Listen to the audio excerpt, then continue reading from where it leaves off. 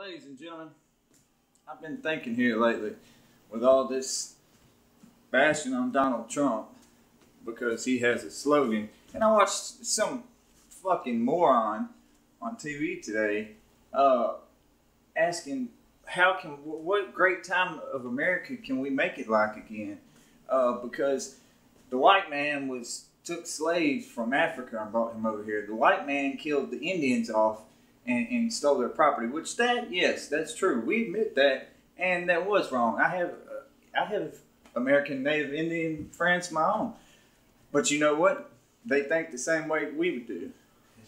We being Caucasian citizens of America, we believe in going to work every day. We believe in taking care of our kids.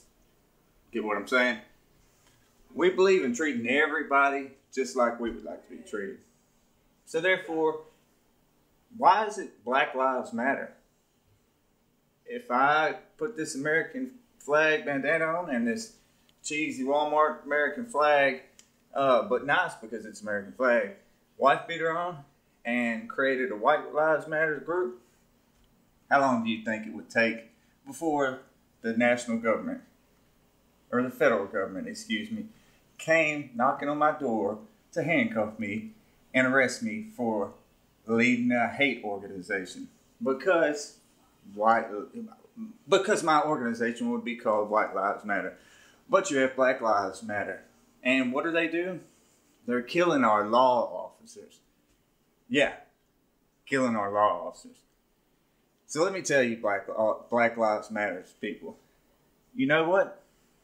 Next time your fucking house gets robbed, next time your little child gets shot in the front yard, I got a good idea for you. Call that fucking ice cream man that comes down your street every Sunday playing that cheesy ass music. See if maybe he can fucking help you. Don't call the police, because you don't like them, remember?